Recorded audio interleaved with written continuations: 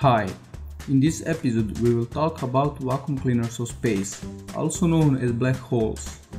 Anything in the universe can become one. If it compresses into space small enough, then the mass will become incredibly dense. In comparison, if you would shrink our planet Earth to the size of metal coin, you would get a black hole.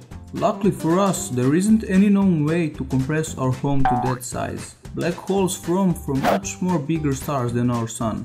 After the loss of fuel to burn and inability to produce heat, star will collapse itself to the point known as singularity. After that moment, nothing can escape the incredible gravity, and the dying star becomes a black hole. New black holes will instantly start to swallow nearest objects. Anything that crosses event horizon will become lost information in space. Event horizon, or point with no return, is border between forever lost and free matter. When matter crosses that line, there is no more chance to get out of it, and it slowly becomes food for black hole. Actually, no one really knows what happens inside of black hole. Scientists only know facts determined by physics.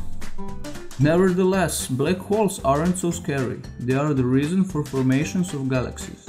Recently, scientists found out that in the center of most galaxies lies supermassive black holes that are more millions of times massive than ones formed from dying of the massive stars. If this sounds scary, don't be afraid.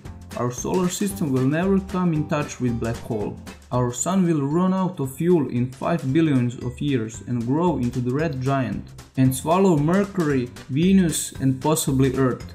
If you want to find out what will happen with our sun and how will it die, wait for our next video. Help us in making videos like this by liking and sharing them with your friends, and also subscribe to our channel for more weekly videos like this. Thank you on your time.